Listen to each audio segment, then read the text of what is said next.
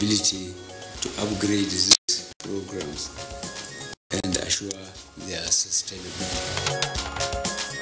President Muhammadu Buhari inaugurates Economic Advisory Council, outlines its mandate. He's articulated all the right issues to create an environment that is enabling for businesses to thrive. Participants at 9th Nordic Africa Business Summit in Norway pledged federal government economic growth plan. Senate commences second reading of 2020 appropriation bill, canvasses stringent revenue generation system in the fiscal year. Today, Good Morning Nigeria will bring you second phase discussion of the 2020 appropriation bill. Obviously, major conversation now are dominated by the 2020 appropriation bill of 10.33 trillion naira, which President Muhammadu Buhari presented to a joint session of the National Assembly on Tuesday this week. Yes, tagged budget of continuity for sustaining growth and job creation. The sum of 2.46 trillion naira is proposed for capital projects, with increase in the budget for Human Rights Commission from 1.5 billion naira to 2.5 billion. Amongst the particulars of the budget is the pegging of an oil benchmark at $57 per barrel. But overall, the budget has a projected deficit of 2.18 trillion naira that is expected to be financed through avenues such as privatization proceeds, signature bonuses, and drawdowns on loans already secured for specific development projects. And Kingsley, we noted yesterday that at the speech by the president, which of course he raised concerns over VAT gaps in meeting expectations of last budget. That has necessitated the draft finance bill proposing an increase of the VAT rate from 5% to 7.5%. Well, that's right, Kyria. Now, the appropriation bill is based on this new VAT rate, while the additional revenues will be expected to be used to fund health, education, and infrastructure programs. But to indicate that for the federal government, the expected receipts from the VAT increase will still be is 15%, to the extent that states and local governments usually get the remainder of all VAT revenues, being 85%, expected, of course, to enhance the services at the subnational entities. Exactly, and there are divergent views to the issue, but of concern to many is the need for robust economic growth, especially as pharmaceuticals and some food items like white and brown bread, fish and others were exempted from the VAT increase. Now, some other points to note in the 2020 draft budget already presented include the continued strict implementation of the TSA, that's the Treasury Single Account, plus the directives to stop the salary of any federal government staff that is not captured on the Integrated Personnel and Payroll Information System, that is IPS platform, by the end of this month, being October 2019. And also, agencies, or all agencies, to obtain the necessary approvals before embarking on any fresh recruitment, as a contravention of these directives shall attract severe sanctions. But what are the fears for certain MDAs and government agencies concerning the IPPIS? And also going by the budget presentation, works, housing, power and defense, of course, take the lion's share, while social investment programs have 30 billion naira, and the amnesty program is giving 65 billion naira. President Muhammadu Buhari had said that the 2020 budget is expected to accelerate the pace of the country's economic recovery, promote economic diversification, enhance competitiveness, and ensure social inclusion. He expressed optimism that the country will attain more inclusive GDP growth in creating jobs and tackling poverty. Well, the National Assembly has already begun action on the appropriation bill with the commencement of the second reading of the bill. Now, this certainly underlines the promise of the Assembly to strive to return the nation's budget to the January to December cycle. But one question to also ask is, how can the administration of President Muhammadu Buhari best achieve its priorities of social investment, infrastructural upgrade, and fiscal prudence? And how well do Nigerians understand that it is also no longer business as usual? Are there likely gaps in the implementation of the budget going forward? And what are the issues that we need to be concerned about? Answers and more on today's edition of Good Morning Nigeria will come actually when we engage our guests on the program today. So on that note, we'd like to welcome you formally to today's edition of the program. My name is Kirian Umayo. And I'm Kingsley Osadolo. I join my colleague Kirian in also welcoming you to this edition of the program. And Kirian, would need to remind some of our viewers who probably didn't have the benefit of watching yesterday, but we hope that you watch the program. This is the second part for our conversation on the Appropriation Bill 2020. We had a conversation yesterday with four of our regular guests who normally will be with us when we are discussing economic or financial matters right here in the Abuja studios, as well as from network centers in Lagos and Port Harcourt. For today, we'll have our conversation, as we said, part 2, and regular complementary segments. These include newspaper review, business, and others. In the meantime, let's join Abdul Malik Adio for the highlights of the morning news. Good morning, Malik. Good morning, Kingsley, and good morning, Kirian. Welcome to the morning news. Now, President Muhammadu Buhari has promised to devote all his time and energy towards promoting national unity in the greater interest of the country and all Nigerians. The president stated this while receiving a delegation of Benue State Council of Traditional Rulers led by Chief Professor James Ayetse. Whatever politics does, politics will go away. The relationship between the Fulani and Thief that is long-standing and predates Nigeria, nothing can destroy it. And at a time when we have a brother, the Fulani man on the tree, we should receive very bountiful fruits coming down to us. That's why we thought it appropriate to have a minister for humanitarian affairs so that demands can be coordinated under one ministry, so that we don't duplicate. The newly constituted Presidential Economic Advisory Council has been inaugurated with a mandate to coordinate and synthesize ideas and efforts towards giving more impetus to the nation's economic growth plan for sustainable future of the country. President Muhammadu Buhari, who performed the ceremony, particularly charged the members to develop a reliable data for homegrown solution to the nation's socio-economic challenges. Many of the ideas we developed in the last 4 years were targeted at taking Nigeria back to the path of growth. I am sure, as you are aware, as a government, we prioritize agriculture as a critical sector to create jobs and bring prosperity to our rural communities. Our programs covered the entire agricultural value chain, from seed to fertilizer to grains and ultimately our dishes. You can clearly see the impact.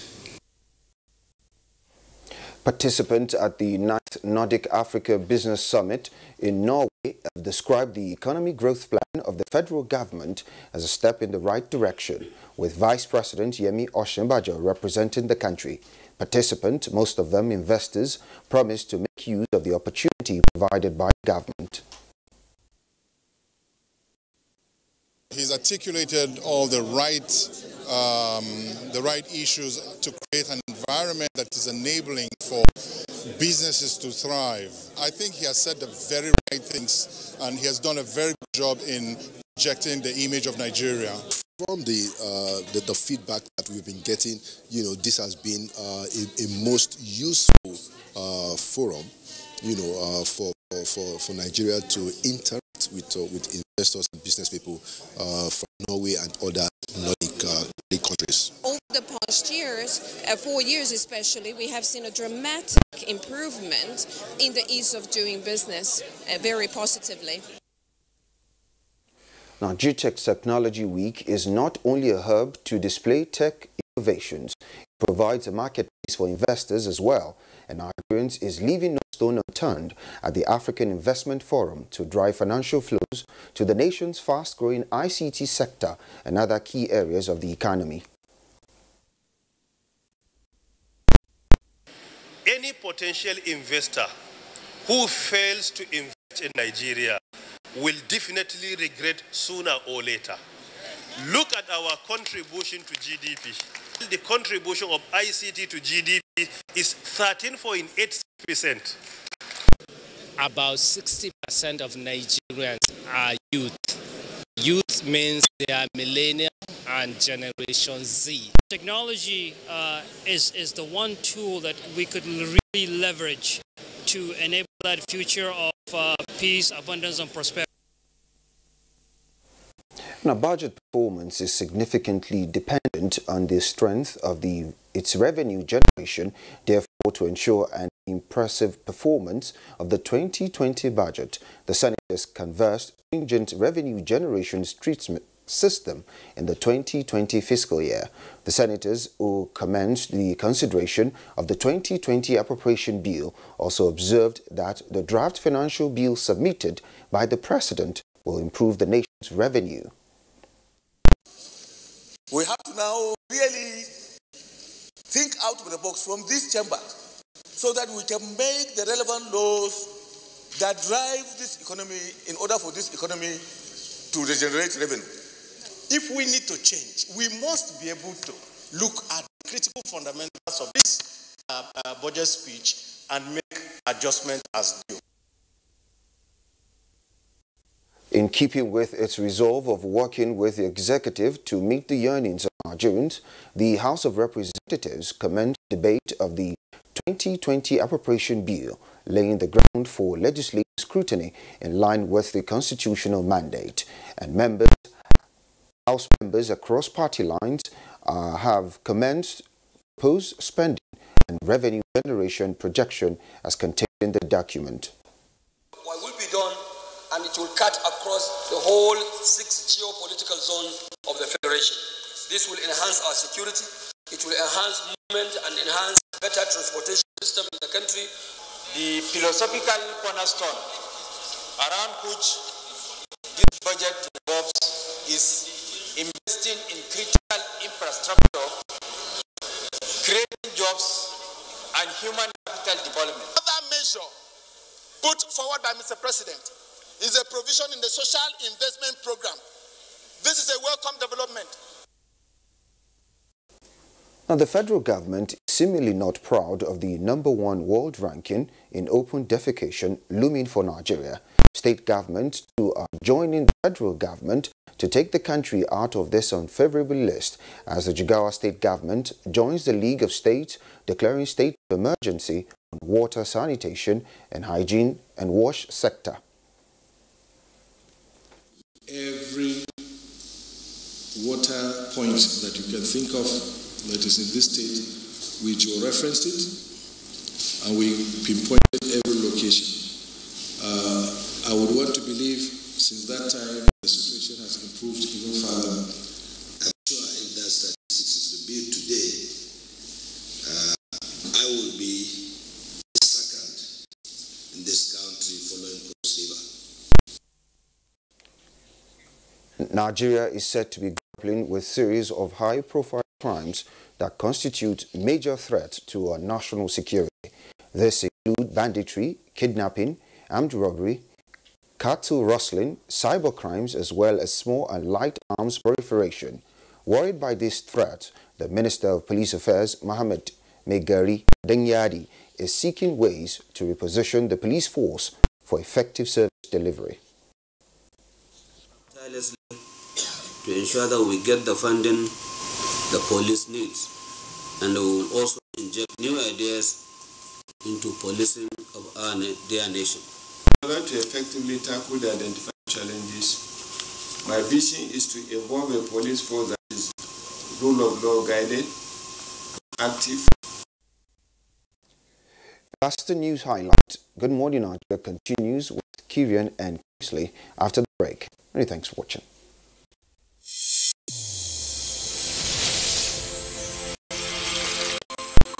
The new edition of TV Guide is out, exclusively taking a look at the traditional television and new media. Are they comparable or complementary? Media industry players give perspective on the trends, progress, challenges, and the way forward.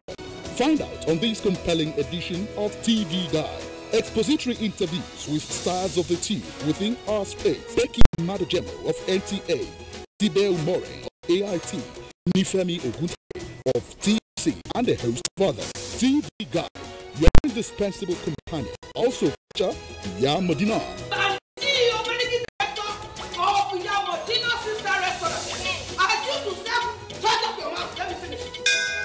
A TV drama series on NTA.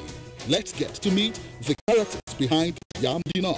This edition also presents exciting features on tourism, culture, entertainment, sports, health, and lots more. Grab a copy at the vendors near you or any NTA station nationwide. TV Guide, your indispensable companion.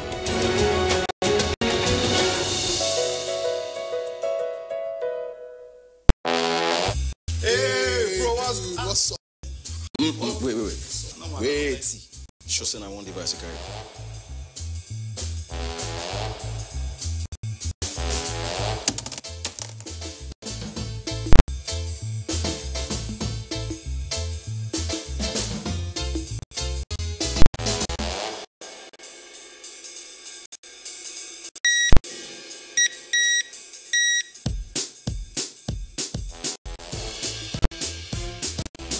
Enjoy more data than before on Airtel Home Broadband. Get up to 160 gigabytes on routers with 25,000 Naira and 55 gigabytes on Airtel MiFis with 12,000 Naira.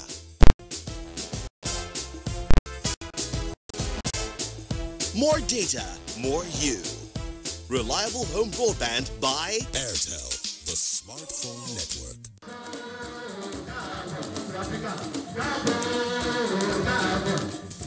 Their ancestors were taken away as slaves. Now they return as kings and queens on a pilgrimage back to the motherland.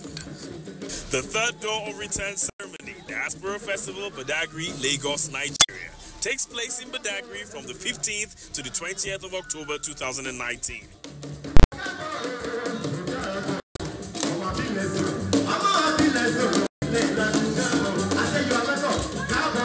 For details on participation in sponsorship, contact the following.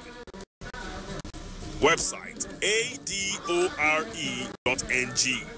The African Door of Return Experience. Don't miss it. Brought to you by the African Door of Return Experience Initiative in collaboration with the Nigerian Diaspora Commission and the African Renaissance Foundation. Chief host, the Lagos State Government. Choose Dano milk for your family because 100% of our milk is sourced from our farms. This means that we control the entire production process from grass to glass, taking great care in every step to ensure the milk that gets to you is of high quality.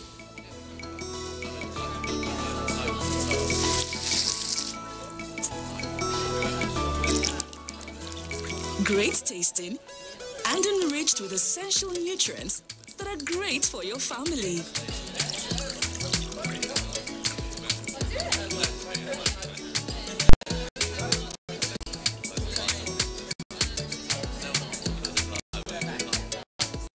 So build your strength every day with the goodness of Dano milk. Available in Dano Cool Cow, Dano Full Cream, Dano Slim, and Dano Flavored Milk. History was made in Africa with the birth of the first television station, WNTV, in Ibadan, Nigeria, on October 31, 1959. I have great pleasure in formally launching Western Nigeria Television, first in Africa. Television in Africa clocked 60 this year. It's time to celebrate this remarkable achievement. Various activities are lined up: photo exhibition, a colloquium, public presentation of broadcasting books, and a gala night. Be part of these events, powered by Foundation for Ibadan Television Anniversary Celebrations, FITAC.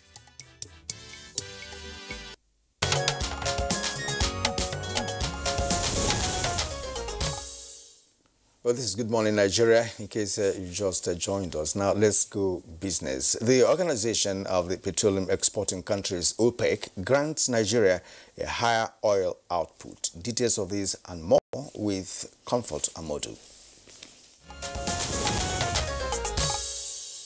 The Organization of the Petroleum Exporting Countries, OPEC, granted Nigeria a higher oil output target under an OPEC-led deal with the allocation of 1.774 million barrels per day from 1.685 million barrels per day. In view of this, OPEC says Nigeria will see an improvement in its compliance with the supply cut. Meanwhile, the World Bank has cut its economic growth focus for sub-Saharan Africa for 2019 to 2021 by 0.2 percentage points from its earlier projection, citing a slowdown in fixed investment and policy uncertainty in the global economy. Nigeria's economy is expected to grow 2.0% this year compared with the previous forecast of 2.1% in April, and to expand 2.1% in 2020 and 2021, which are 0.1 and 0.3 percentage points lower than the April forecasts, while South Africa's economy will expand 0.8% from a 1.3% forecast in April, and growth will rise to 1.0% in 2020 from the bank's April forecast of 1.7%. And as the 25th edition of the Nigerian Economic Summit ends in Abuja, the federal government says the task of transforming the economy is huge, as the risks are high but with opportunities that are many. Minister of Finance, Budget and National Planning Zainab Ahmed stated this while declaring the summit closed with an assurance that reports and recommendations of the summit will receive adequate attention. And next is the closing figures of trading activities on the floor of the Nigerian Stock Exchange, where investors lost 102.71 billion naira as the market dipped by minus 0.79%.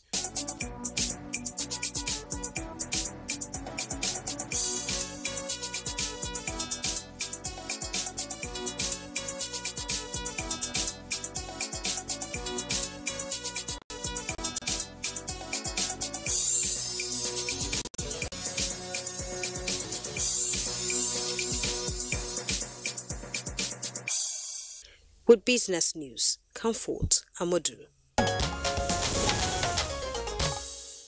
Thank you very much, Comfort, for the business package on Good Morning Nigeria. Next for us, we'll take a look at the front pages of the papers we have this morning.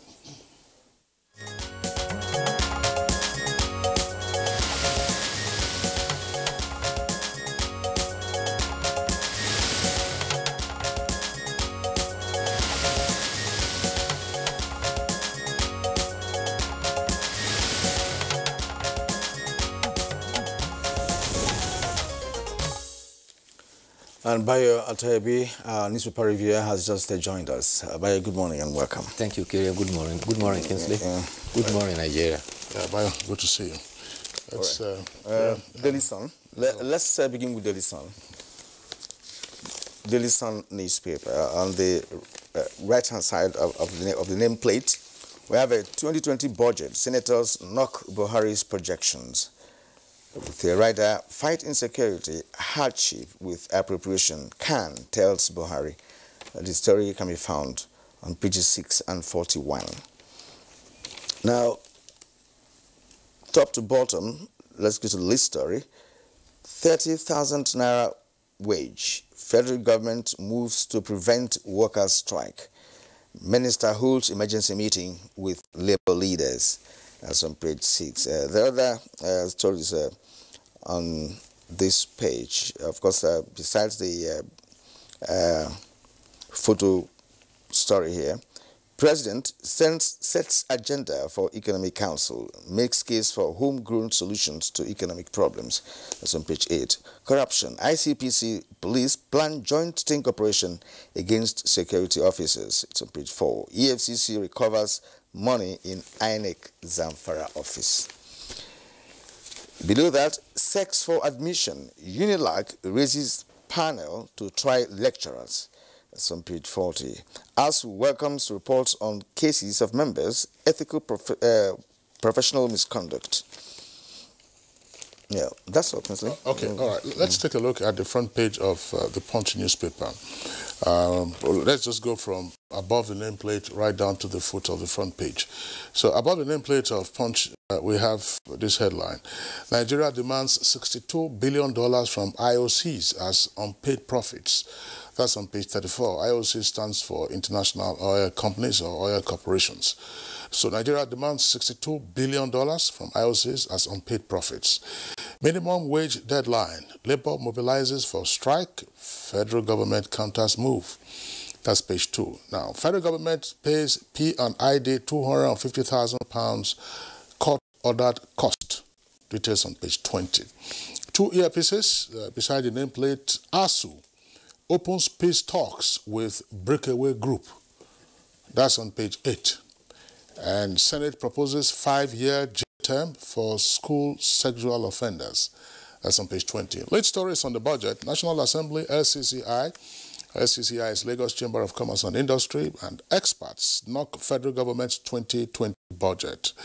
With 2 riders, funding challenges imminent, according to professionals, and Senate and reps begin debate on document. Details of the story can be found on page 31. Now, there's a photograph there on the front page of the Punch newspaper with the caption, suspected kidnappers and armed robbers during their parade in Kaduna on Wednesday.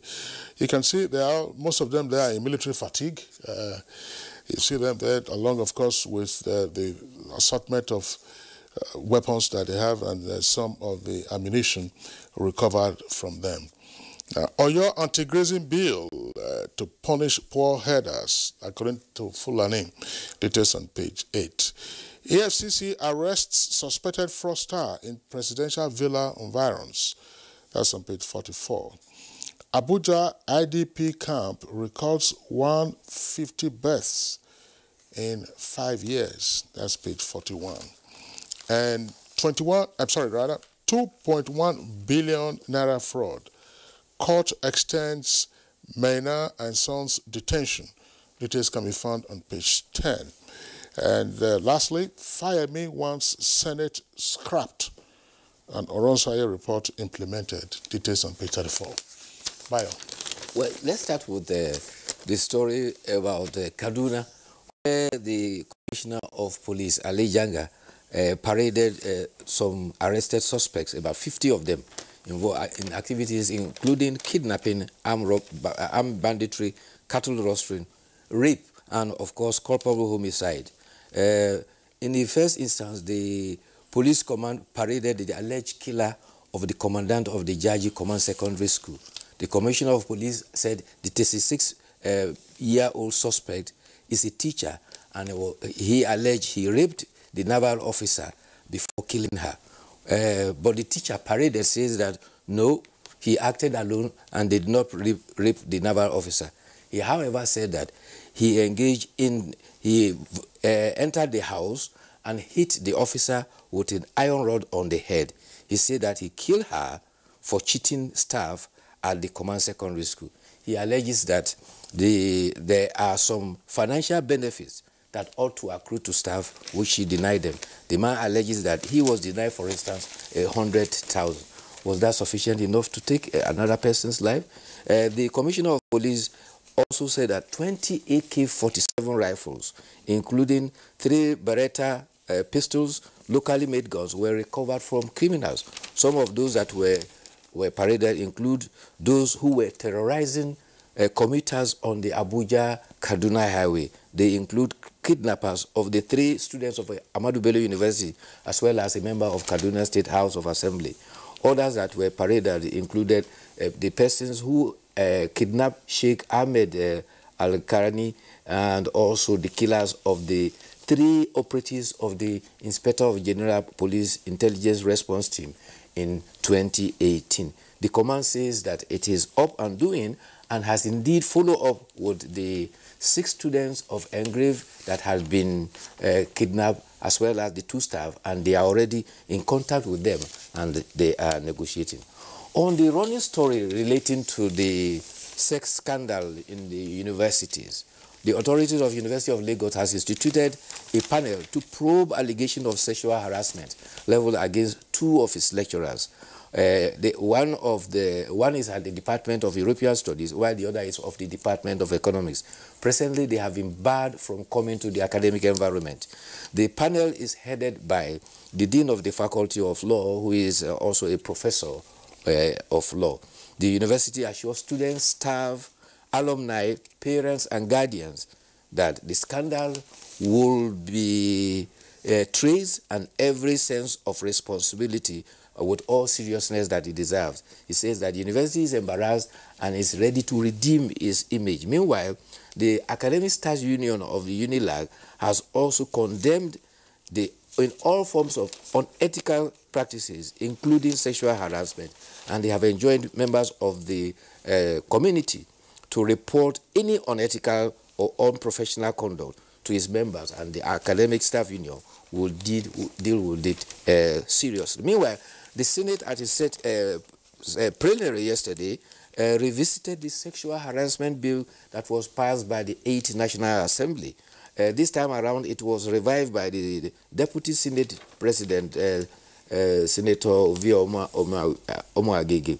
And the bill, as proposed, is expected to have make an offense of anybody, he or a she, that have any casual carnal knowledge with any student of less than 18 years or above, and demand sex from any student or anyone prospecting students that is looking for admission that is so exploited.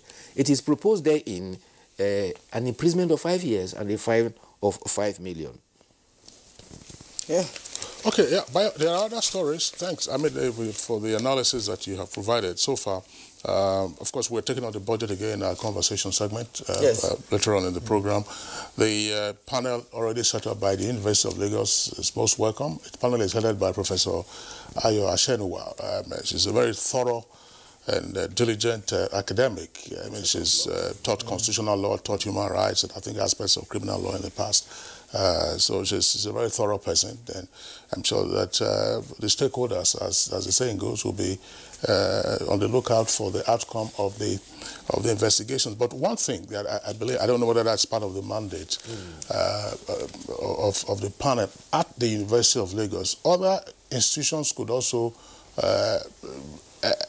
endeavor, to find out whether any such thing existed. That's the so-called code room, where some of these incidents, were said to have been actualized, the incidents of harassment and so on and so forth. Now, it turns out that perhaps the lecturer who was caught on the video, in the documentary, is probably one of several others.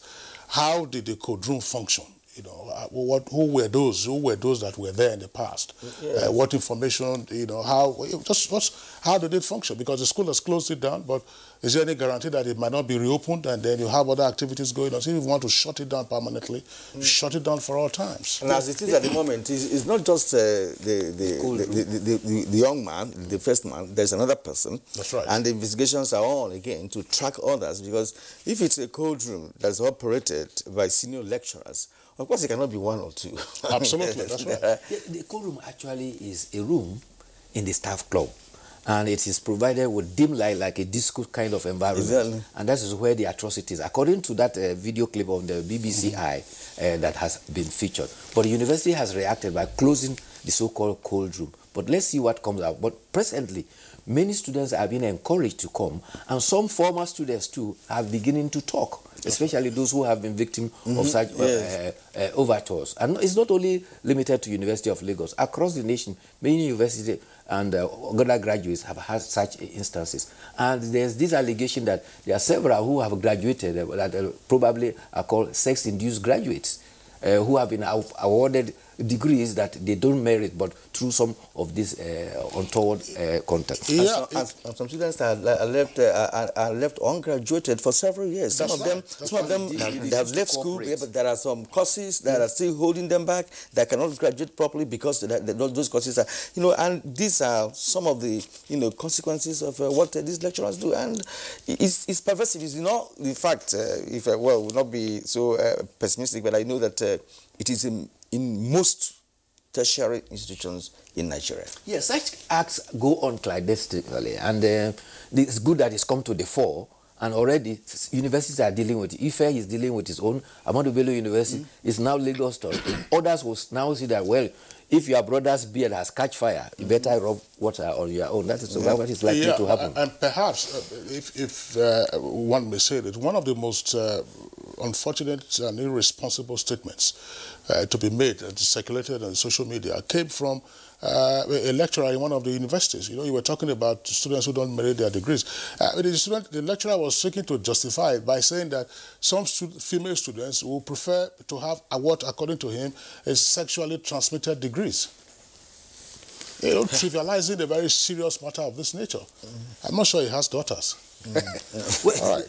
The other story that yesterday caught my attention among the papers is what President Muhammadu Buhari called for appreciation of the historical relationship among communities to sustain our national unity. He was saying this when the Traditional Council of Benue State, led by the Tortif, Professor James Advasi, visited him. And he was referring to what is described as cultural plays. Within some cultures within this country, you have such cultural plays. For instance, anywhere a TV man sees a Fulani man, they are automatically friends. I was a youth corper in Maiduguri when my colleague, who is a TV man, were going and he shouted at a Fulani man and said, "Fulani, come here." The Fulani man turned and said, "This must be a Munchi man." And he came and they embraced. They've never known anybody, they've never met before. It's the first time. But it is the tradition. The history has it that the Fulani kept his cows for custody with the thief. And when the Fulani came back, he asked for his cattle, and the thief said, "Munchi, we have eaten it." And so the Fulani man always called the thief man Munchi. And it also happens up north, between the Nupe and the Katsina. The Nupe man will say he is the master of the man from Katsina. I don't know if for instance, the Esu Nupe will say he's the master of everybody in Katsina, including Mr. President. I don't know whether that cultural play extends to the descendants of Daurama. But even the northern Yorubas too, they have this play with the Gobirawas, that they are the masters of the people from Gobir. And these are the kind of connections that helps weld the bonds of friendship and brotherhood in the nation. And the president was emphasizing that that should be strengthened. And the Tortif actually happened it and said, we, the thief, will want to have on the opportunity of our brother Fulani there to demand for some goodies of dividends of democracy. That's a good one. That's a good one. We discussed this some days ago when we saw the story earlier. ASU is opening peace talks with the breakaway group. Let's not go there now. Why would you go there? I'm saying we'll go there because if we begin to analyze that, that will take us some more time. But it's a healthy development, actually, because it's going to address this issue of incessant strikes in the country. Okay, now let's go to the editorial for today, which is on health matters. A health scare at Queen's College, Lagos. It's an editorial opinion from the Daily Trust newspaper. The report goes, now, it says that an infection at Queen's College, Lagos, unnerved many Nigerians, especially parents of the college's students. The latest incident occurred just 2 weeks after the students resumed for a fresh academic session, and it came barely 2 years after a similar incident in the same school. And just one other line before we go to Bayer. While reviewing the investigation team's report, the Health Commissioner, that's the Lagos Health Commissioner, said the surveillance team identified what appears to be a sporadic increase in upper respiratory tract infections characterized by cough, catarrh, fever, and weakness across some schools in Lagos. That is to say, not just Queen's College. Okay. Well, the alarm bell got rung just 2 weeks after the student resumed for this current academic session. And it is not far-fetched because 2 years back, we have lost 3 students at Queen's College, and therefore parents were alarmed. And not only that, students had inundated the school clinic. All of them complained. About 79 students had gone there to complain. And the symptoms are what you just described, cough, catarrh, fever, and weakness. And this can be symptoms of viral infection, malaria, several other ailments. But why is this so pervasive? Why are many students getting it at the same time? To play safe, there was an investigation team, and it has been investigated, and they said that the environmental situation of the college is okay, but it can be improved upon. But the concern of the Commissioner of Health for Lagos State is that both the federal government, the Queen's College, and Lagos State Ministry of Health are working on it to try to identify what the causes are. It's basically an environmental thing. And they are emphasizing that because Queen's College is one of the oldest schools in the country, and probably age and some of the infrastructure are a factor. But they are trying to get their hands on it. But they have also advised that as we were doing during the time of Ebola, people should resort to hand washing and using sanitizers to be careful, because it's basically an environmental thing.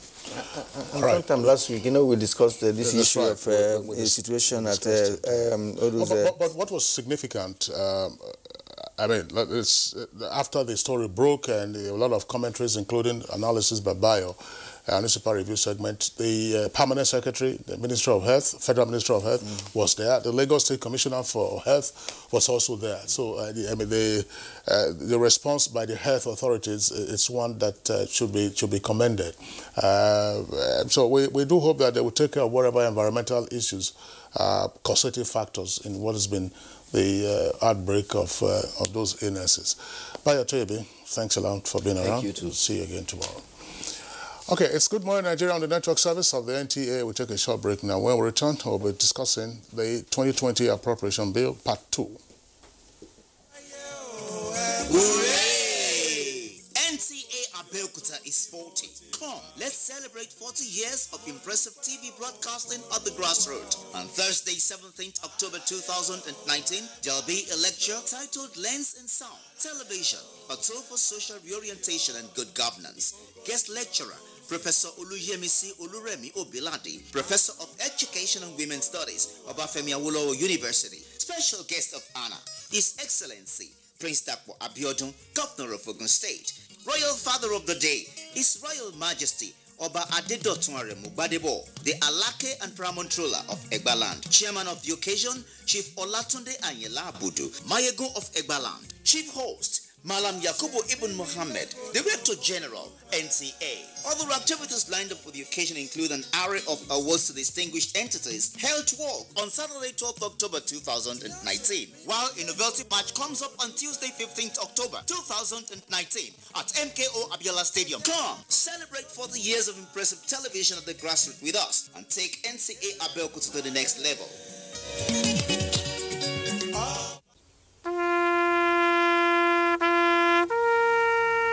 They are there at the crack of dawn. They are there busy preparing while we rise for our day. They are there silently, guarding, waiting, listening, and watching. They are there ready in the sky above and the waters below, in the blistering heat of the day, in the dead of night, willing, indefatigable, determined in the defense of the sovereignty of our country. They are our first line of defense and our last. They who have paid the ultimate price in defending us. They are fathers and uncles. They are mothers and sisters and girlfriends and boyfriends. They are brothers and cousins and best friends and neighbors. They are classmates, colleagues, and citizens of this nation. They are our defenders and deserve our respect, our prayers, our thoughts. Nigeria, please support our armed forces.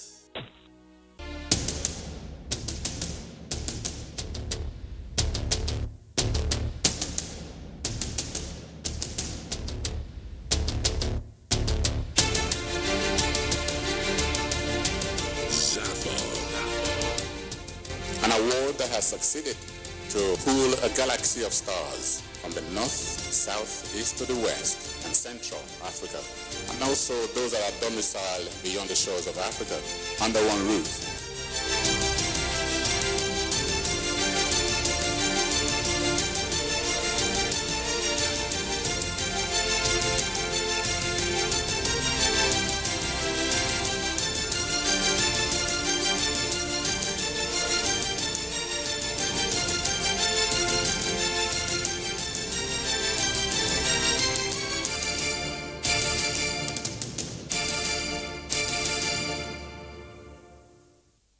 Film editing and television production techniques are wonders of the tube that you get with continuous training and retraining. NTA Television College Jos therefore invites film editors and producers in public and private television stations to a special 4-week intensive course on film editing and basic television production. Date 14th October to 8th November 2019. Course fee 100,000 naira per participant. Accommodation inclusive. Venue NTA TV College, Rayfield, Jos. Take advantage of the course to upgrade your professional skills in film editing and television production. For inquiries, please call 0803-314-4383 or 0806-980-9807. NTA TV College, Jos, training you to be the best you want to be.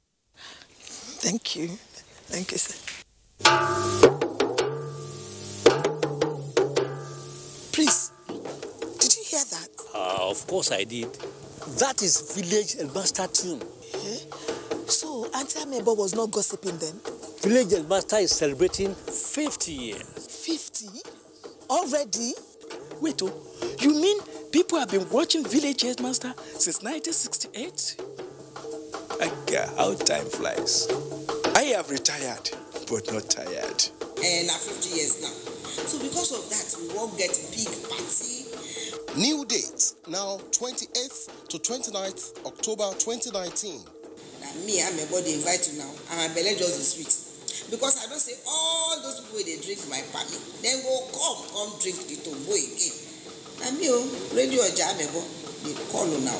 They could not forget it.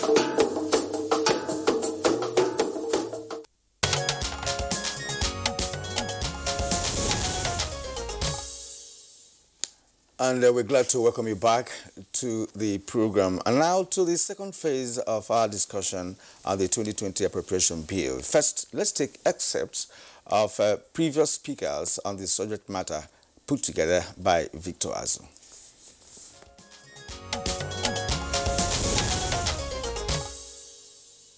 Imagine a budget of 10.3 trillion naira. And in that budget, only 2.1 trillion naira will be spent on capital expenditure. In a developing economy like Nigeria, this is a bit of an abnormality. Most serious is the debt service. We spent 2.45 billion, which is, trillion, which is much more than capital expenditure. And if we continue accumulating, producing a deficit budget that will further aggravate the external debt, certainly in the next coming years, we'll be paying trillions more in debt servicing this debt. I think the president has a natural instinct to protect the poor. Any addition of a kobo on the Nigerian poor is a burden. So what the president had done is to exclude principally all food items from the VAT, from this new proposed VAT amendments. All food items, bread, up to gari and all that, so that the poor man is protected. I would suggest that the National Assembly should look critically at the non-debt component of the budget to see areas of possible duplication, areas of possible wastages, that can be eliminated from the budget.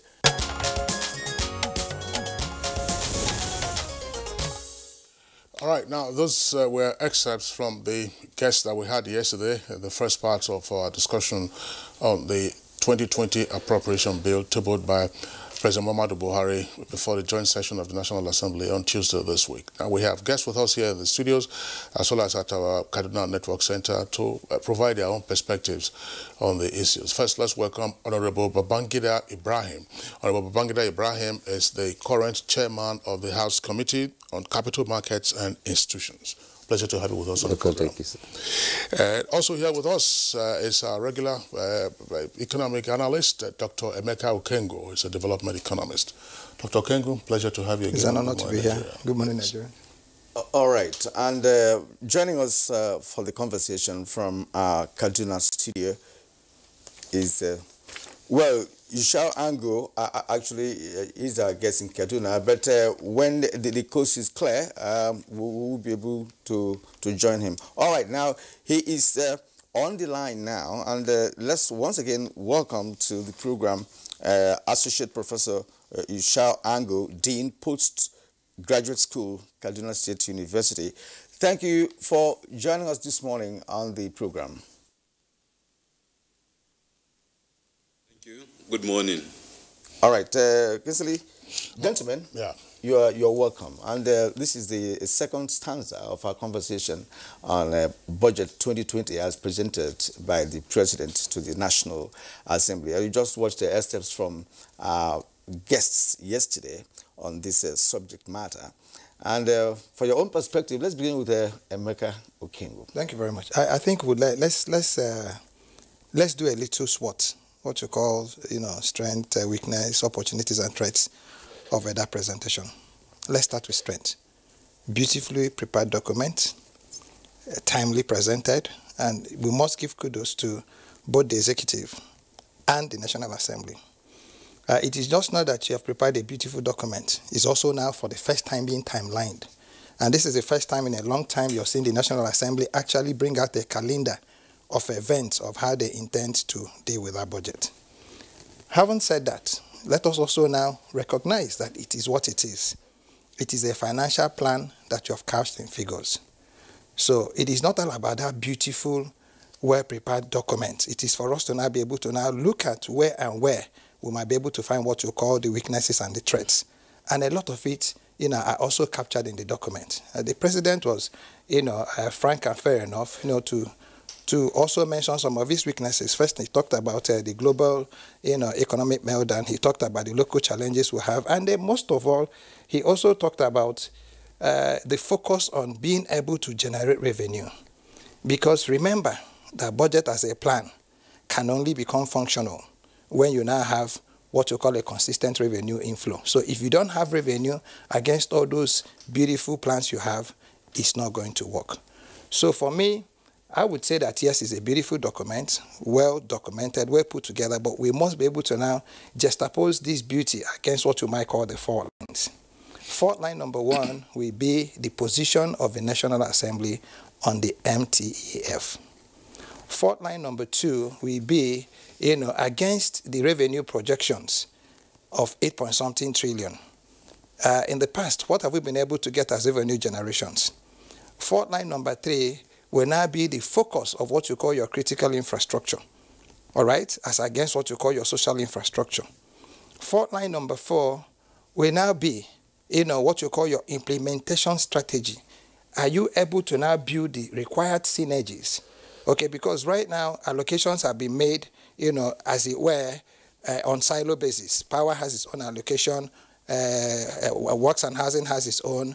Education is broken into two. You now have universal primary education having about 100 and something billion, and then you have agriculture, you have water resources. How are we able, against the facts or known facts, that we might not be able to now meet these revenue streams, to be able to now make certain that these things are implemented fully?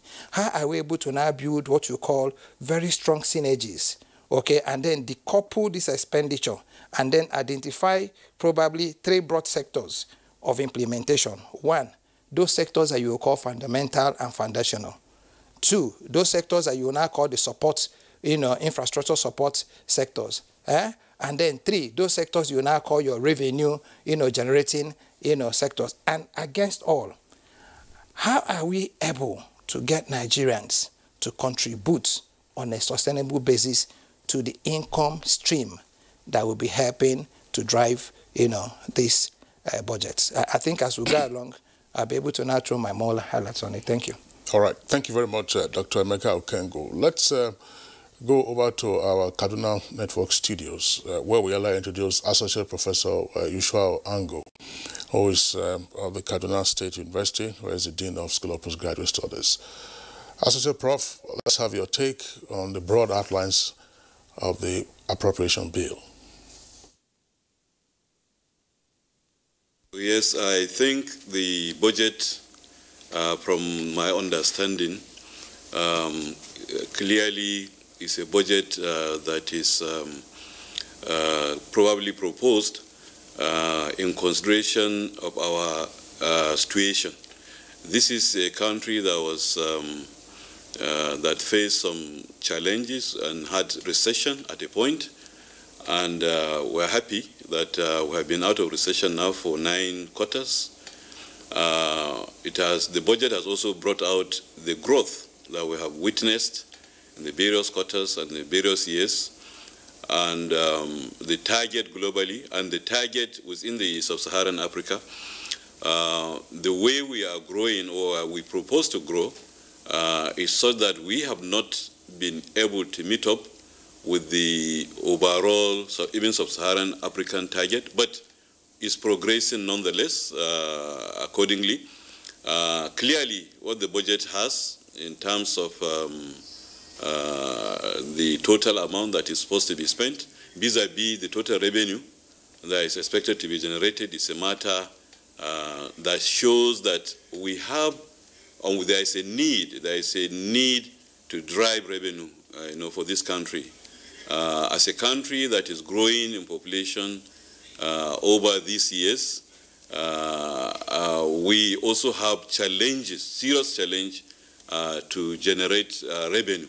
Now, of course, one of the things or the measures taken, or rather, since even the implementation of the economic plans of this administration has been to improve revenue from the perspective of non-oil sector, and even this budget has shown that the non-oil sector will provide a lot more revenue expected, more than the oil sector. But obviously, we have a challenge of growing our revenue, and without growing our revenue, we will not be able to do what we need to do, which is to grow and develop our infrastructure, and all that. So there is a challenge, and I'm happy that the economic team recently established has met with the president, and I hope one of the things they will come out with, in addition to fighting the issues of poverty in Nigeria, should be a lot on how we can generate revenue without putting much pain on the populace, and then also how to develop our infrastructure. I think those are the challenges which came out. There is a challenge of revenue generation. We are growing, especially in the non-oil sector, but I think it's still a challenge. Okay, well, we'll certainly return to you in due course. Now back to Abuja, where we have Honorable Babangida Ibrahim. Babangida Ibrahim, of course, is the chairman of the House Committee on Capital Market and Institutions. Now, you have a huge job in your hands, presently, and considering your position as the chairman of Capital Market and Institutions, you are certainly going to play a big role in doing the rest of the job remaining with respect to the 2020 budget. That's trying to do the scrutiny and, of course, do your own adjustments to return to the president for ascension into law. Now, what is it for you in that budget? You were there at the presentation. What is it for you? What are the tipping points, or those striking aspects of the budget? Well, let me start by saying that, the medium-term expenditure framework is the basis upon which the budget is prepared. And the parameters are presented on MTEP, that the benchmark, the crude price, and the exchange rates, production. Government this time around try as much as possible to be realistic, because the average production in the 2019 performance up to September, August, is about 1.87 trillion. And the production was 2.3 in 2019, and it was brought down to 2.18 trillion, taking into consideration that we are likely to meet it. You see, in the National Assembly, anytime those documents are presented to us, we try to, as much as possible, to invite the executive arms, those agencies that are responsible for those areas, to come and brief us. How realistic is it? And in most cases, they give us the hope that taking into consideration some of the measures they put in place, you'll be able to meet up. If you notice, the exchange rate has been there for over 5 years. It's always 305, 305, 305. We don't have much concern with the exchange rate because it's mostly used for conversion purposes. So what I'm saying is that the budget of our 10 trillion was what the government planned to do. If you look at the mainstay of the 2020 budget, the consolidation of the macroeconomy, foreign direct investments, improvement on social investment program, and involving private partnership. Because if you have infrastructure decay, government alone cannot sustain and provide solution for infrastructure. So by engaging the private sector, I think it will go a long way in mitigating the challenges we have with infrastructure. And another very important issue that has to do with the budget is this increase on the BAT, which they want to increase from 5 to 7.5%. And the surplus from that increase is targeted in enhancing some of the deficit areas of the budget. But there are some critical and most important things that we have to be on the watch, which the National Assembly, we are going to look at it during the debate. The threshold on the 25 million turnover. Because I keep wondering, you see, BAT is a consumption tax. Now, if you are putting a threshold on companies, at what point at the market level will you determine which company provide what and for what? It's going to be absolutely very difficult. And this area, I think, we're going to organize a public hearing on the finance bill. And this is a very important area that we have to look at, because if company A has a turnover of 30 million, company B has a turnover of 18 million, and all of them are providing taxable items. And those taxable items are consumptions. The people consume them and they go to the same markets. Now, at what point do you segregate which product is provided for a company that has a turnover of less than 25 and above 25? It's going to be almost impossible to implement that aspects. And during the public hearing, we'll listen to them while they put the thresholds, and we see whether it's going to be possible or not. Okay, Honorable Ibrahim, thank you very much. Kieran, yesterday you recall the VAT threshold was one of the issues that our guest also talked about. I mean, the nature, first of all, there is need to go back. I'm sure you take that into consideration during the course of your public hearings. The real nature of VAT, value-added tax, and whether the threshold now provided for exemption, being 25 million naira as a turnover of a company, is being camouflaged perhaps as company's income tax or otherwise. So those are issues that you worry about. Let's return to Emeka Okengo. You already outlined, some of, shall we say, the red flags. Earlier you talked about the position of the National Assembly on the MTEP, that's the medium-term expenditure framework, plus other issues. Let's get some of the details from what you earlier highlighted. Okay, like I said, it's important that when you are looking at a document, you look at it from two broad perspectives. Okay, a budget is a generic document, as it were. Most of the times, you have what you call, your windows or your envelopes. So all you need to do is to be able to put into those envelopes, and then you now begin to juxtapose it against your revenue stream. What is most important for us to be looking at is, if we say we are going to be spending 2.4 million on capital infrastructure, what infrastructure are we talking about? Are these infrastructure that are going to be social infrastructure? Are this infrastructure going to be critical infrastructure? And what is the difference between social infrastructure and critical infrastructure? Okay, to the man probably in my Malari village in Sokoto, okay, a hospital might be critical infrastructure. To somebody who is in Abuja who has alternatives, a hospital might be social infrastructure.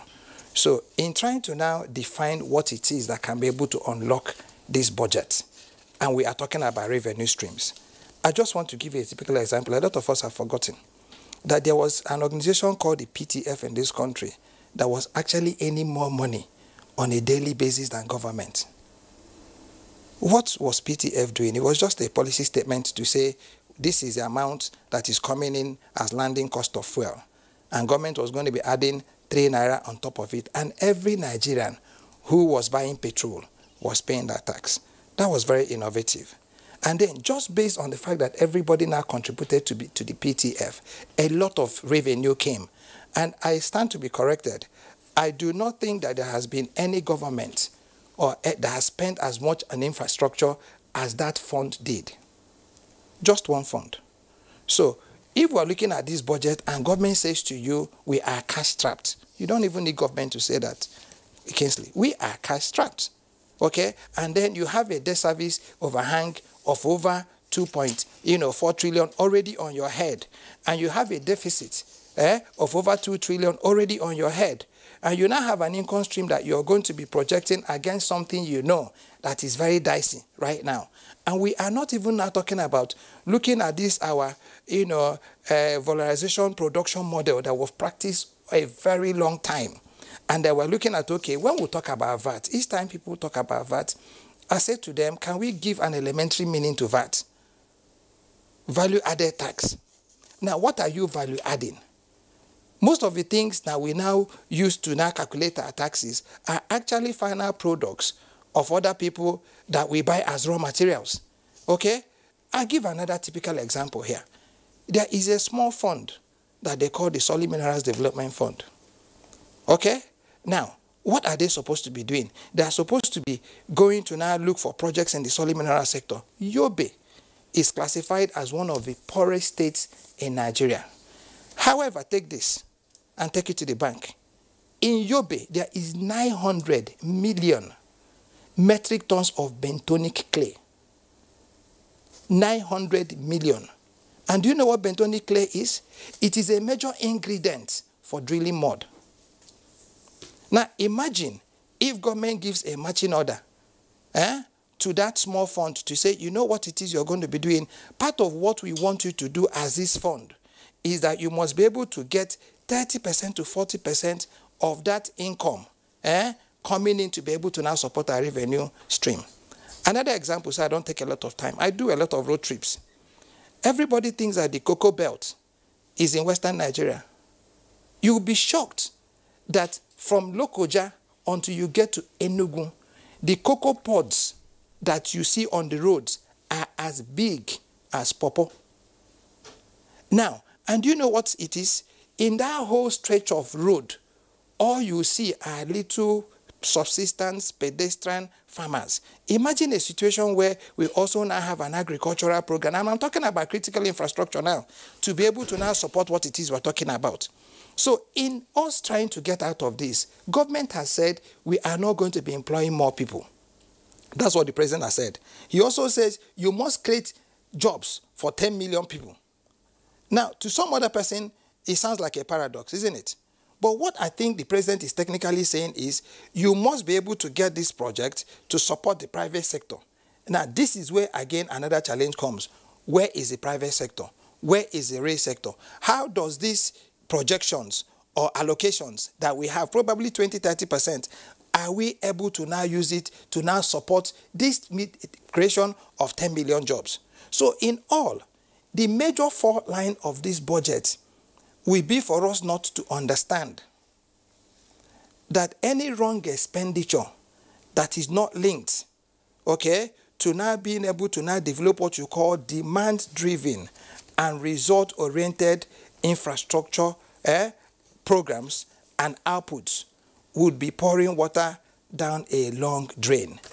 Okay, I think Kieran, I know that you want to take over the issue of cocoa that you raised. Started as an example. It was talking about some people having the misperception that which is cocoa belt is mostly in the western part of the country. I'm not sure what the latest figures are, but between Ondo and Cross River State, you have the leading cocoa producing state in the Federation. And coming third will be Edo State. And then, of course, you have all the other states. So it's an entire belt. But the point you made in terms of dealing with the value chain in our cocoa production is very significant. It is. It is indeed. I think the most crucial aspect of this conversation with respect to the 2020 budget is the aspect of revenue generation, internally generated revenue that we use to actually implement the budget. And let's go to Kaduna once again. Yusha Ango, you've listened to Dr. Emeka Okingwu and all the fault lines that he has raised. And I would like you also to bear your mind on the issue of the VAT, the increase in VAT, because Babangida Ibrahim also raised that as one of the very, very important issues that the National Assembly intends to look into properly, before they finally give a go-ahead. Now, what is your own consideration with respect to the slight increase from 5% to 7.5%?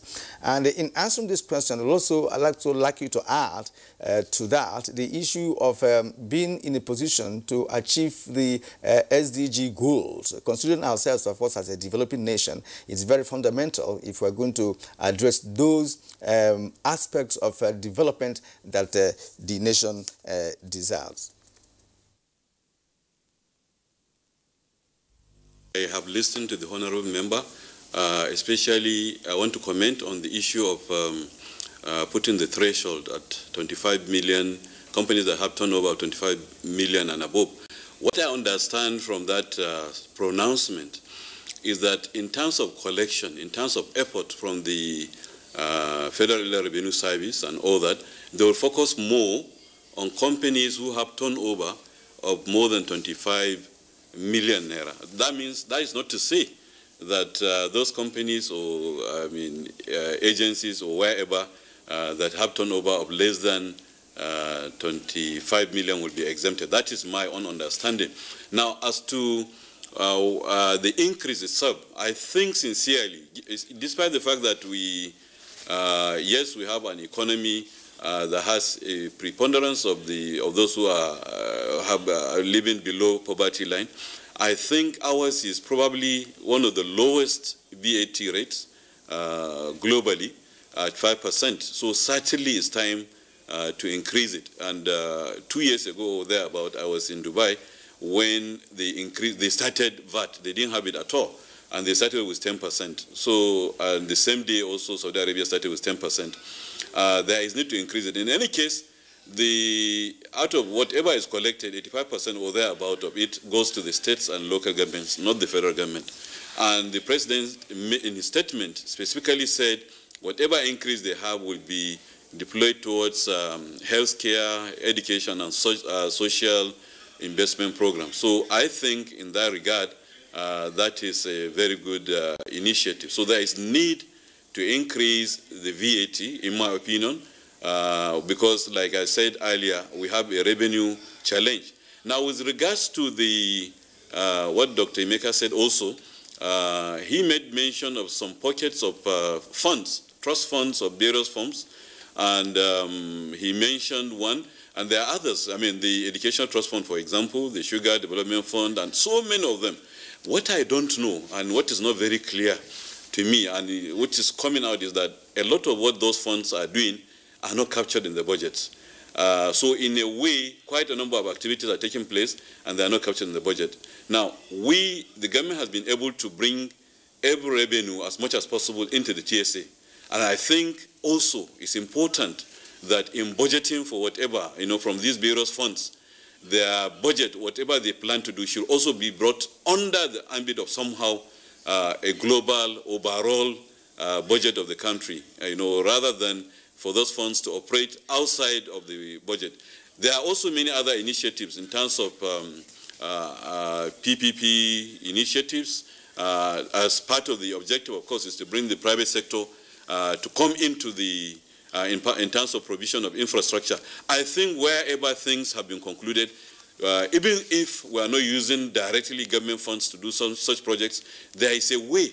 I mean, it will be good for us if we can bring some of those initiatives also into the kind of overall budget structure of the country, rather than keeping those things outside of the budget.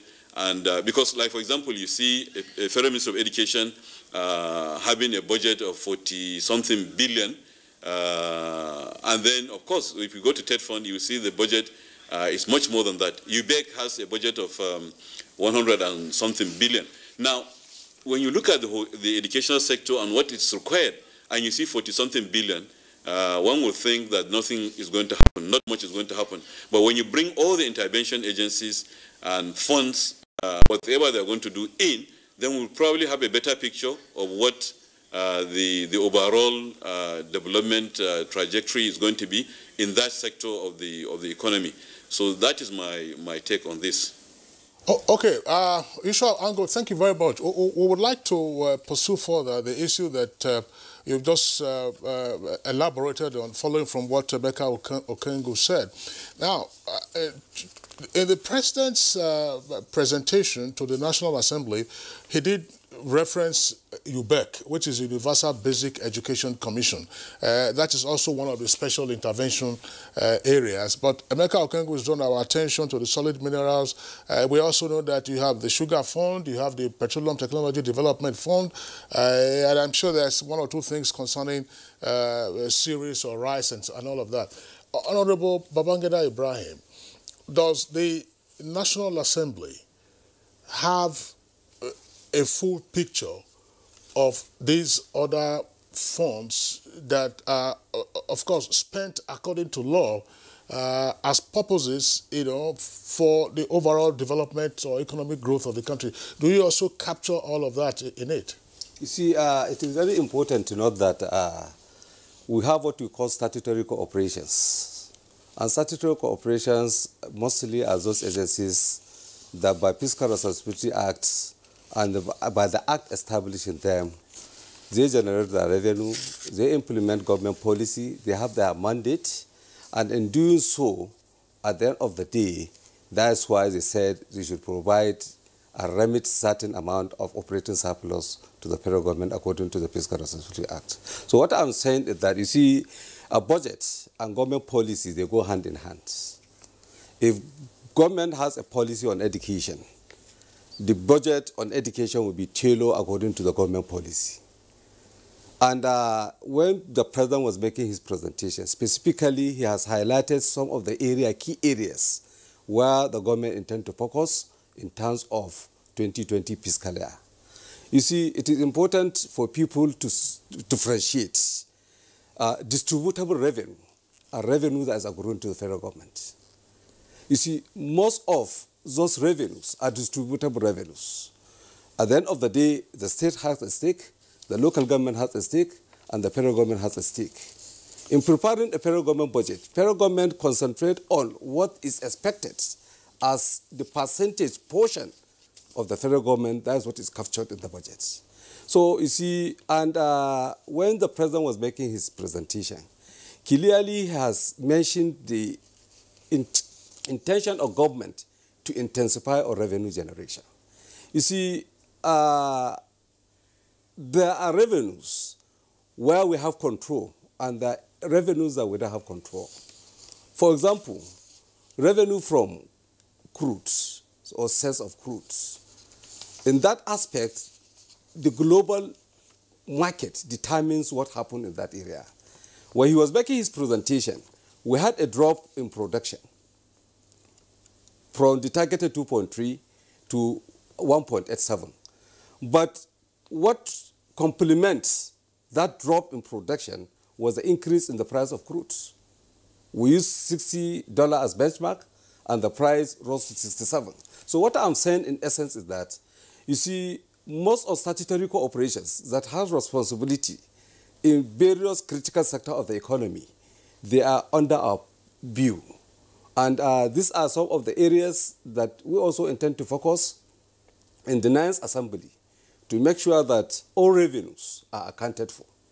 Well, Honorable Ibrahim, I'm not talking strictly about statutory corporations and how they're supposed to transmit their operating surpluses into government coffers. We're talking about special funds created by law.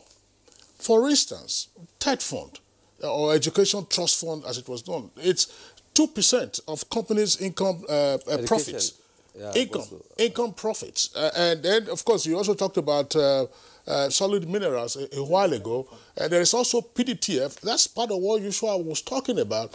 And it could be misleading for analysts to assume that, oh, the figure announced by the president while making his budgetary presentation on the allocation to education necessarily captures the receipts by all of these other funds that sugar, for instance, and all of that.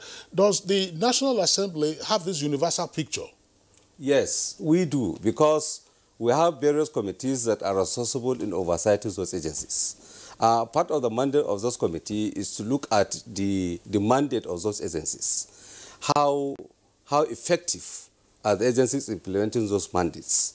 If you notice that even in the Assembly, a lot of committees, ad hoc committees were raised, in most cases, on revenue of government. Because I remember one of the second ad hoc committee that was set up in the Assembly was on revenue generation. All those agencies that had responsibility on generating revenue were brought and were scrutinized. This education trust fund you are talking about, like you said clearly, is 2% of net profit of companies. And they goes into the account, and they hit the account, and there's a committee that is responsible in ensuring that those money are accounted for. If you look at UBEC also is captured under the normal traditional budgets. Whatever is sent to UBEC, because most of those agencies, some of the MDAs, apart from the normal budgets, they also have the generate revenue which complement. Let me give you an example. This is an NTA. In addition of the budget of NTA, you also generate revenue. And the fiscal responsibility allows you to spend part of what you generated. So that's what is applicable to most of the agencies. And that is one of the primary functions of the National Assembly, to conduct oversights. I'm sorry, Dr. Okengo, do you have some clarity on this issue? I think what is important for us to do is to, like I said, we are doing a SWOT on this. The president had listed some weaknesses and also made some demands. And the primary demand the president made is that he wants this to be an inclusive budget. He wants an inclusion of everybody, social inclusion, financial inclusion. What that simply means is that we must be able to look at the way we've done things in the past. If we're not very careful, we will keep running this red tape. And then when people use the word red tapeism, they don't understand that that is what stifles government programs. For instance, the question will be, is there a relationship between the SMDF, which is called Solid Minerals Development Fund, and the Ministry of Defense in Operations? Now, the answer will be, why would they be? But if you now deepen it to now go and start asking about the carrot and stick question, now the carrot and stick will be, is it possible for the SMDF to collaborate with the Ministry of Defense to open mines in these theaters of war? Okay, so that you can now begin to now get catchment areas that can be able to now absorb people who probably had gotten into this thing out of the frustration of no job. Now, another question will be, is there a relationship between the Ministry of Water Resources and the Sugar Council? Okay? Is there a relationship between the Ministry of Water Resources, the Sugar Council, and the Ministry of Lands? Before you even now bring in the Ministry of Agriculture. Is there a relationship between the Ministry of Science and Technology in all these little things we're talking about? We're talking about inclusive growth. So if you don't understand it, and then you're not able to say to the SMDF, there has to be a synergy that is built around everybody here, who are now the revenue generating agencies. To what extent are we able to support your operations with the budget of a line ministry?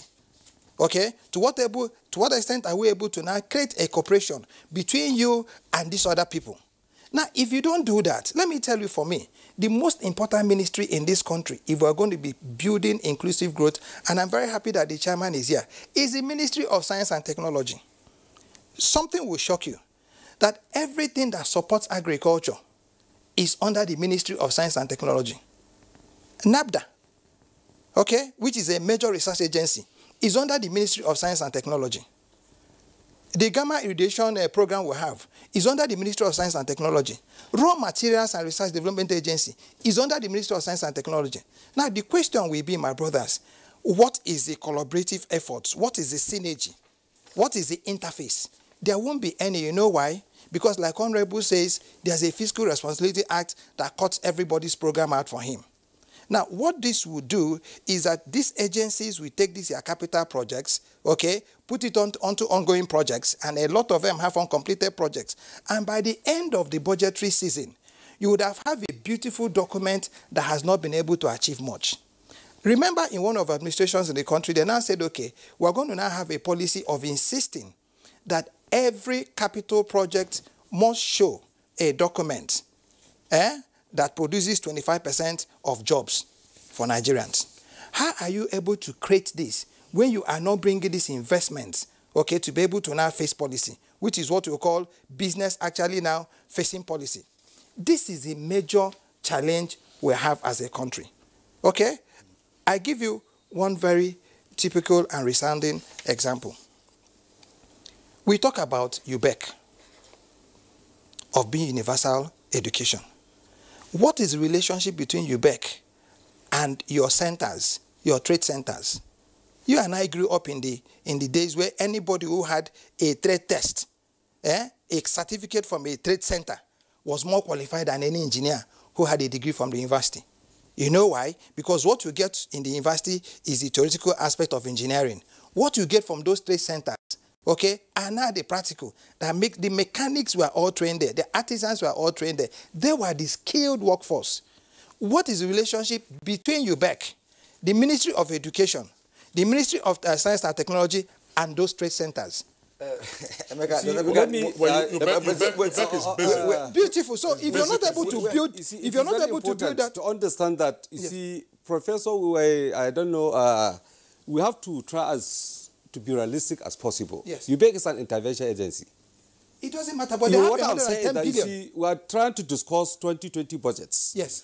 You see, I appreciate some of the challenges and issues he has been raising, but most of them has to do with maybe challenges of improving the revenue. No, it has to do with challenges of physical discipline. Because most of the relationships we are talking about solid minerals, the military, the UBEC, Ministry of Education, trade tests, and whatever. These are issues that mostly are policies. And maybe what I'm trying to say is that UBEC is an intervention agency. They only intervene in the universities, tertiary institutions, as a result of that. Honorable Bangla Ibrahim, I think that Emeka Okengu raised very pertinent issues. Yes, you say we are talking about physical discipline. Some of these agencies we're talking about should work collaboratively to achieve an ultimate aim. If, for instance, we're talking about revenue generation and two agencies cannot team up to see how whatever act of law that established them, that they cannot work together, that cannot be a synergy, then nothing can be workable. Now, he mentioned very, very crucial issue, which I raised yesterday, remember, Kinsley, when I asked a question about science and technology, which is the driver of all forms of development. In fact, it is the alter ego, because there is no sector that does not require science, technology, and innovation. And somehow, the National Assembly, over the years, perhaps from what we have experienced, have played down on that. If you look at even the budget for science and tech, it's very low. As a matter of fact, it didn't even get a mention this time around, and so on. So it is very, very pertinent, according to what Emeka said. And if you look at all the nations that have developed, the Asian tigers, who were part with Nigeria in the 70s, they have gone far, far beyond us in all aspects of development, education, agriculture, name it. And these are areas that require science and tech for them to move on. Okay. And that's just the matter. But when we return from this break, perhaps you come in again and let us know what you intend to do, because the ball is now in your court with respect to 2020 budget. This is Good Morning Nigeria. We will come back, and when we return, we will first we'll be doing the concluding part of the conversation. Do stay with us. For more than 10 years, NTA Educational Television has continued to champion the discovery of young scientists and artists across the country. The 2019 National Children's Expo promises to bring to light the best of innovations and creativity in the science and arts categories. Theme: promoting unity and innovations in youths as agents of change through science and arts.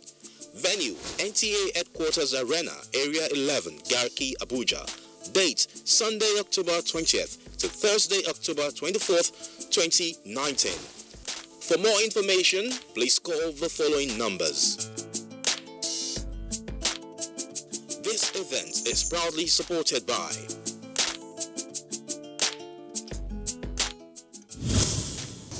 NTA ETV, promoting learning.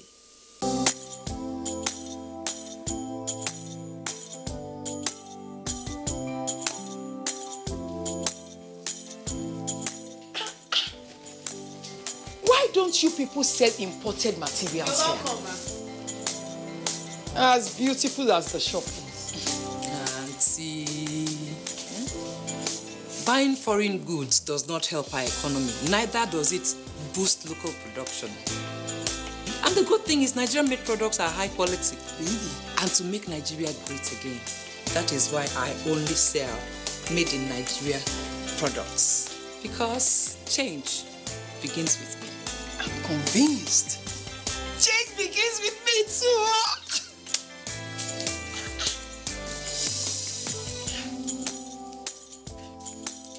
Change begins with me. This message is brought to you by the National Orientation Agency in conjunction with the Federal Ministry of Information and Culture.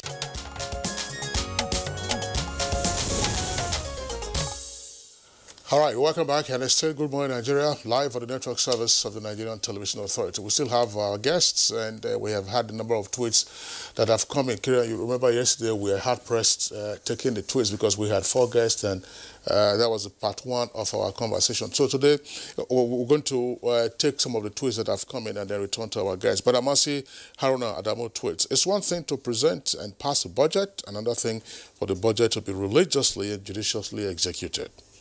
All right, from Delejak Solomon, as the Senate and House of Reps assure Nigerians of cooperation and speedy implementation of 2020 national budget, all hands must be on deck to see to the success of this bill, because Nigerians are tired of procrastination and lack of full implementation of budgets over the years. Chris Simeon, the money, or rather the amount budgeted for recurrent expenditure is always bigger than the capital expenditure. And for us to attain development in this kind of scenario will still be a mirage. Now, Mike Anyakwa says, one of the most important aspects of 2020 appropriation bill is completion of existing projects. This is awesome and a very welcome development. Mention should be made on security, health and education, as well as focus on the critical areas of the economy. Nigerians are impatiently waiting. Now, Festus Akimboyewa, I was expecting the chunk of the budget to go for healthcare, education and pension. It worries me that the allocation for education and health is extremely low. All right, Delejak Solomon, once again, the uniqueness of the 2020 budget is that appropriation bill seeks to establish a domestic tax law to align with global best practices, as well as support small and medium enterprises. Through this means, both local and foreign investors would be motivated to do business in Nigeria. Dada Stephen has this tweet. Say, what is the use of 82 billion naira in water resources? All houses I know have boreholes and pumping machines. Our waterways are also full of water hyacinth. Explanation is needed. Now, all homes and all houses don't have dams in the first instance. And we can't continue to rely on rain-fed agriculture. So part of irrigation that will come out from those major dams are things that the Water Resources Ministry would need that for, not just boreholes that we have in our homes. Delejak Solomon says that while the federal government based the 2020 appropriation bill on the new tax rates to help finance health, education, and infrastructural programs in Nigeria, government must ensure it does whatever it requires to ameliorate the sufferings of the Nigerian people and budget is executed as planned. This is from Omobola Babs. The budget has exempted companies with less than 25 million Naira annual turnover from VAT. Now, this the first in the history of Nigeria. Kudos must be given to Mr. President. This will ensure that those SMEs and MSMEs will not necessarily add their VAT burden on the masses who are final consumers. Again, this is part of the lingering confusion over how to implement that particular aspect. Does it mean that you go to a company that has a turnover of less than 25% that you will not be charged VAT from your purchases from that company? It's a bit difficult to implement. That's right. Okay. Law Alpha C said the task is now left for the National Assembly to expedite action to meet up with the deadline and for the executive to ensure efficient implementation. Okay, well, those are the tweets, Kyria, we can accommodate in the meantime. Exactly. I was just wondering, can we really, considering the circumstances of the 2019 budget and then the 2020 appropriation bill, bemoan the fact that we'll most likely have a revenue challenge in 2020? Let me put this on the table. The 2019 appropriation bill became a law in June this year. And part of what has also been applauded is the fact that we are trying to return to a January to December budgetary cycle. That's to say in 2020.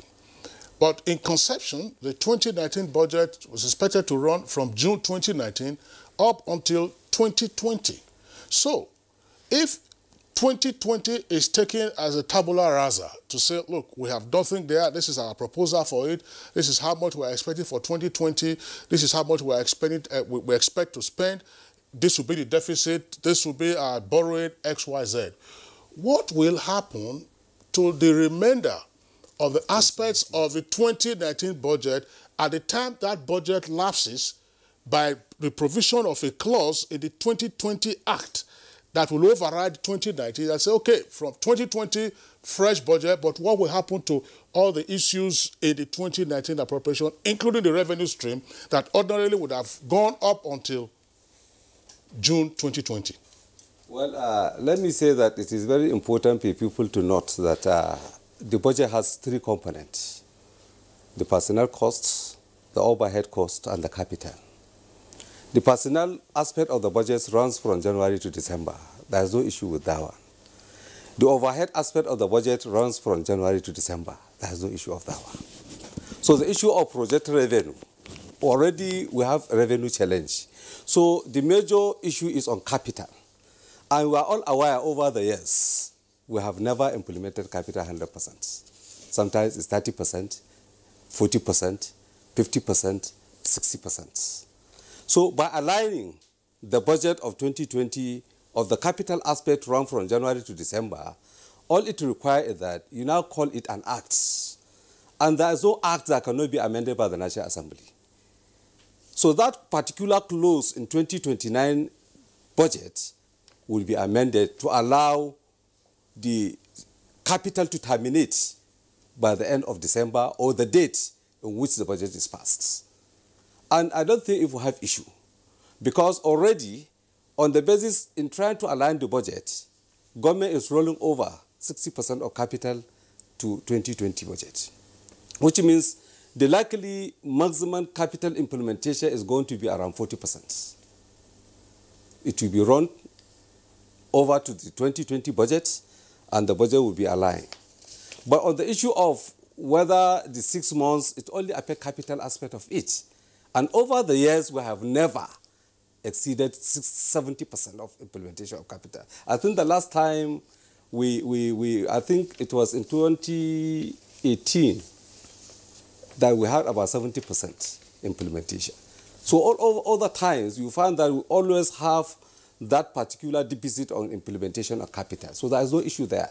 But you see, what played out over the years has been abysmal implementation of national budget. The cycle was changed, and then what is left for National Assembly and the other actors is just whatever is possible, you get it done. So when this one lapses, another one begins. But if by the time the current administration returns the budgetary cycle to January to December, there could be a better planning. There could be better planning, you know, in terms of not necessarily implementing the budgets, but then ensuring that whatever plans, whatever structure put in place to see how you know, government can generate revenue to implement those budgets. Because after all said and done, what is important here is implementation of policies of government enshrined in the budget. Right. And my point, the question I raised, and I would like the other guests to also speak to this, let's say Joshua Ango, it has to do with what you may now refer to as a transitional arrangement from Appropriation Act 2019 to Appropriation Act 2020 and whatever funds were embedded in it. I mean, the presumption could be that, okay, to the extent that we were quote-unquote lawless in implementing previous budgets, not having a budgetary performance capital up to 50% or 60%, so that now might serve, you know, our needs. I'm saying if there were revenue expectations to fund 2019 budget up until June 2020. Now, there are already revenue shortfalls, no doubt about that. But in terms of accounting, so that you don't say that 2020 is a tabula rasa, you were not expecting anything. That's the point that hang on a second. Hang on a second. Associate Prof. Joshua Ango, what's your take on this? I mean, is it a matter that can be explained? So I think the honourable member has explained it very brilliantly. The recurrent aspect of it has already been spent. The capital aspect of it, even from the presidential pronouncement, you know, they are rolling over. And they are not starting any new project except they have to. So that shows that it's a continuum. And then also, like the honourable member said, we have never been able to implement high percentage of the capital budget usually. In fact, in the previous administration, it used to be 30% or 20% or thereabout. Now, the realistic nature of this budget, in my opinion, is the fact that we are rolling over. We are not trying to start new projects. We are trying to finish those other projects. I think that the honourable member put it correctly. There is no confusion. There is no problem. They will just roll over.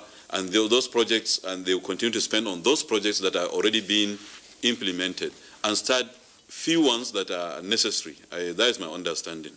Okay, let's return to Dr. Emeka King. Dr. Emeka, the budget is pegged on oil benchmark of about $57 per barrel, you know, with a projected deficit of about 2.18 trillion naira. You have actually identified fault lines in the budget. Now, if you are to be in charge of giving direction to what can be done, first to realize enough revenue to address the critical infrastructure, for instance, education, and other very important sectors of the economy, what would you do? And if you are perhaps on an advisory note, how would you now advise the National Assembly, who is presently working on the budget? Thank you. I'm very happy when the Honorable said that it is a responsibility to be able to develop the laws that can make things run more smoothly. The first thing I will say to him is, let's go back to the days of our rolling plans. If we had a rolling plan, what you can call an implementation program, an implementation framework, that now has a 3-year cycle, like the MTEF. Okay? Remember that you have your MTEF, your fiscal strategy paper. What you don't have now is a rolling plan, okay, that now ties you to outputs. If we had a rolling plan that ties to outputs, first and foremost, what you would have identified are those capital projects that needs to be completed so that they can now begin your revenue stream. I'll give you a very simple example. Abuja is densely populated.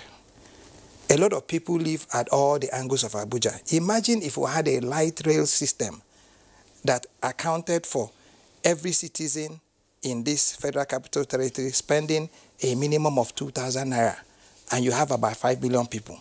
I just want to start talking about very, very practical revenue generation streams. Now, that monorail or rail project would have been top priority, okay, that can you now capture in your implementation program.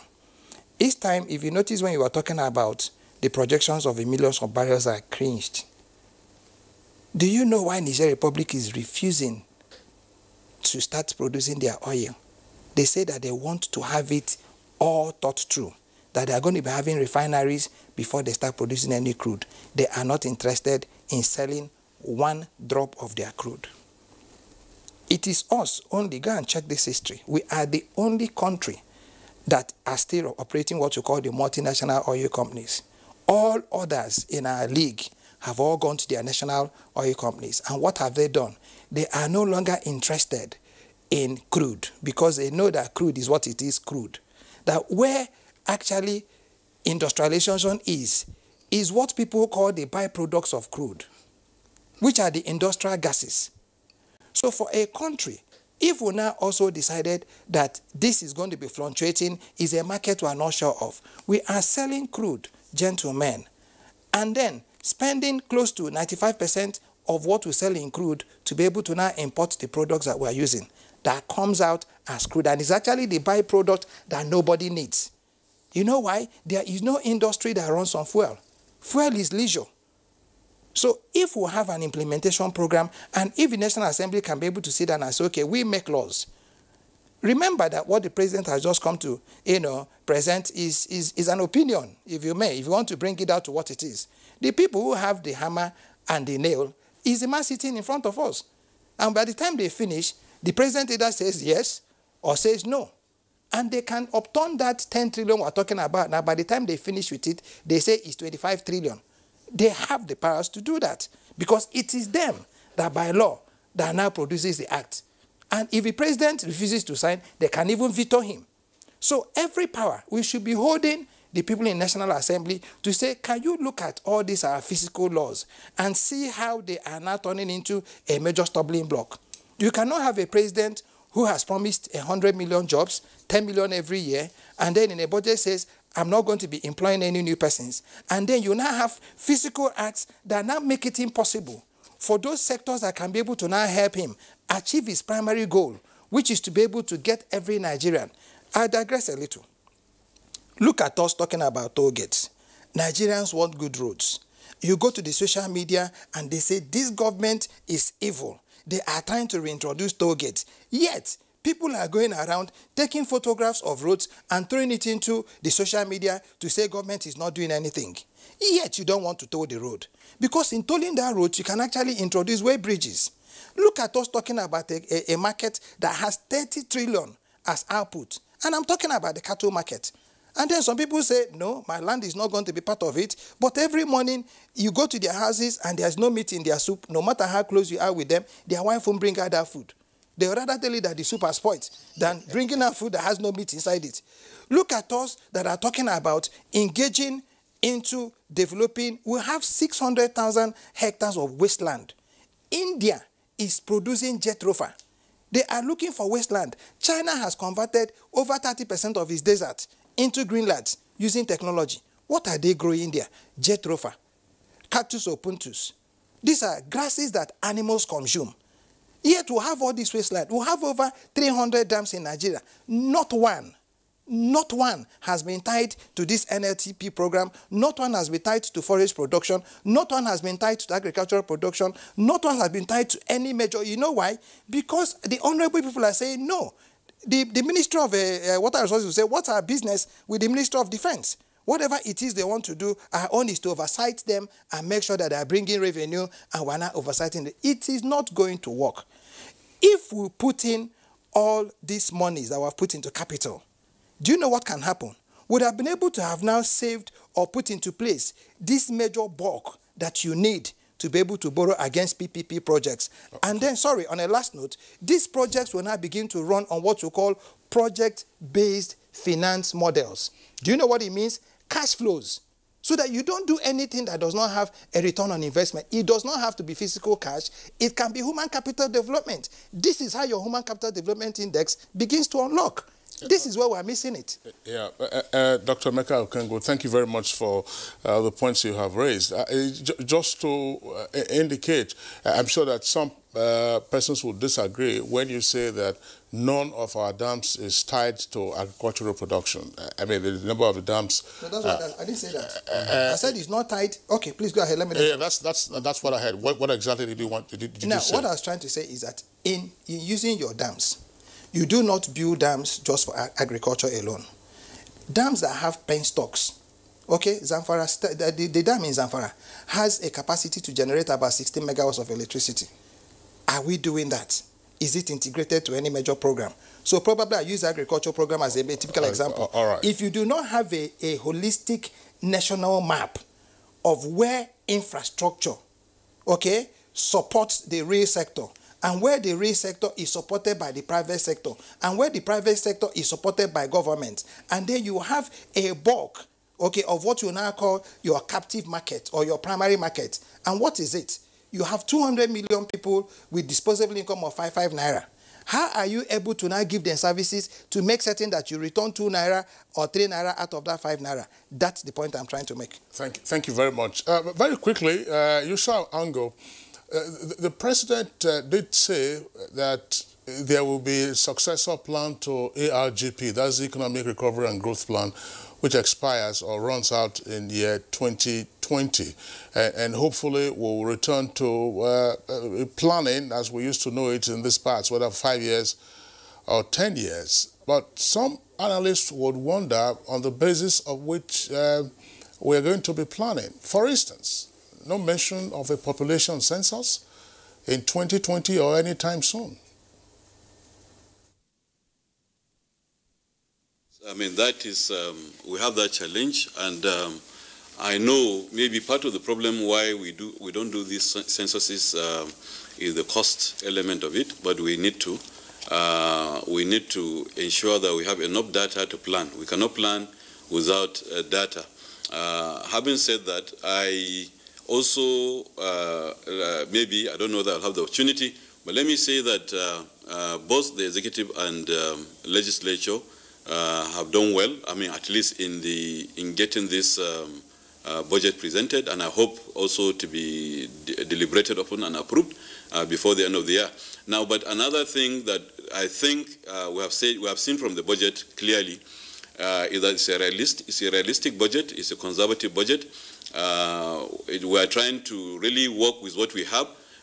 We have said at the beginning of this discussion that we have challenge of revenue, obviously, and that probably is why, from the comments of yesterday, one of the panelists was saying that we had a budget, a capital budget of 2-point-something billion, trillion, sorry, for a country. This is too small and all that. That is also true. But I think there are 2 things or 3 things that we need to do. One, the National Assembly should, as much as possible, look at this budget dispassionately, remove whatever is not necessary, but please, they should not add their own. You know, they shouldn't add their own, which is the normal thing that has been happening before, which they call constituency projects, or which is also referred to as padding. They shouldn't do that. The second thing, which is important, you know, even the 2.14 or thereabout trillion we have, as much of it that we can spend and to patronize Nigerian businesses, Nigerian people, the more we can do that, the better, rather than exporting those businesses to outsiders and providing employment, you know, to outsiders. If we do that, then gradually our own revenue base will also increase. Okay, we'd like to thank you, Joshua Ango. Thank you very much indeed for your contribution this morning. We're just trying to round off this edition of the program. But before that, let's get your final comment. You're aware of the 7th, 8th, and now the 9th Assembly. Taking from what Joshua just said, are there assurances that National Assembly will this time expedite action on the budget without what Ango said, padding, and again without also being a rubber stamp? Well, before I made my comment, I want to correct 2 statements quickly. Number one, a statement that was made that the president said there won't be any employment. That is not correct. What the president said is that any MDE that want to employ should seek for approval. Okay. That's number one. Number two, on the issue of 25% threshold, what I said is that the National Assembly will look at implementation challenges. Whether there are going to be any implementation challenges, we will get them. Now, on the issue of the one of the producers of this program mentioned that we have the power, even Dr. said we have the power of approving the budgets. So if we have the authority and power to approve, amend, add, and insert, I don't think if the action of the National Assembly will be seen as padding or illegality, because the bottom line of a budget document is about the people. Okay. Okay, thank you very much. Thank you indeed. Honorable Babangida Ibrahim, Chairman, House Committee on Capital Market and Institutions, thank you very much indeed for coming this morning. And Usual Angle, Dean, Postgraduate School, Kaduna State University, we thank you for your thoughts this morning. And of course, Dr. Emeka Okengu, who has become a regular here when we're talking about finance. Emeka, thank you for your contributions. Now, let's take you on sports. Wilfred